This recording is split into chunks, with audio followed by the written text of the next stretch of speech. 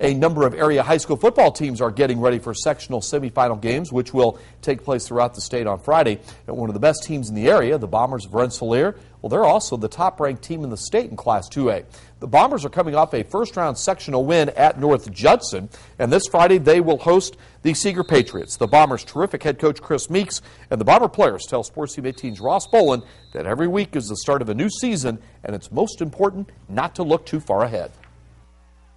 Every week there's going to be upsets in high school football, and the team that goes out there not ready to play is, has a chance of going down. So, our philosophy is take it 1 week at a time.